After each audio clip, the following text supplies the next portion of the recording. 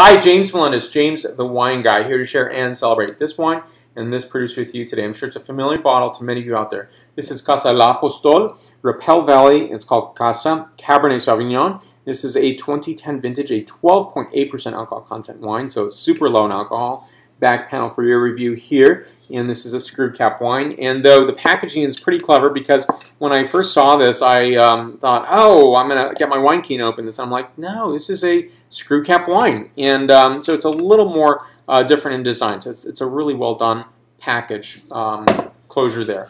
Now, for me, this is a beautiful expression of 89% Cabernet Sauvignon, 6% Carmenere, 2% Cabernet Franc, 2% Syrah, and 1% Petit Verdot. Now, I do want to show you a picture of the winery here itself, and really it's in harmony and beauty of the landscape. So you see the exterior and really melding into the landscape and the beautiful mountainous range in the back, and here is the interior of this building. Now, again, a well-known producer, and my understanding it's exported to every single U.S. state or imported to every U.S. state, both on-premise and off-premise retail and restaurants as well.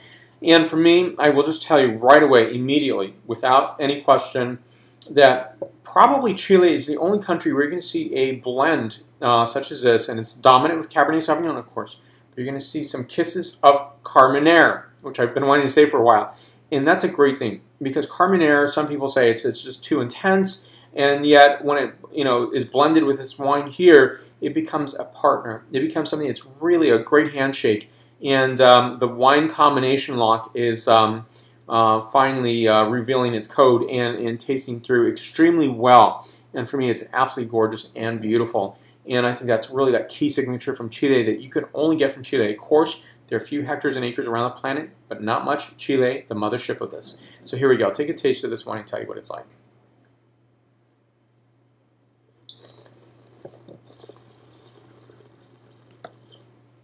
I will tell you immediately that the acids are really pronounced on this wine. What's going to happen is that this wine is going to age extremely well, and something to enjoy for a few years. I don't mean age it for like 15, 20 years. I mean a good 5, 10 years. It's going to hold up quite well. It's an elegant wine, a complex wine, and the telltale Cabernet Sauvignon characteristic of bell pepper is there in the initial taste. And for me, it's that, but it's also a great sense of complexity that comes through with so many beautiful notes. Say, tayberry is one, blackberry, black cherry, red tea, cardamom, lavender, and thyme. I give this one a 9.1 out of a 10.0 scale. For more wine reviews, please go to jamesthewineguy.com. Subscribe to my videos on YouTube, Facebook, Twitter, Vimeo, Google+, Pinterest. Salut!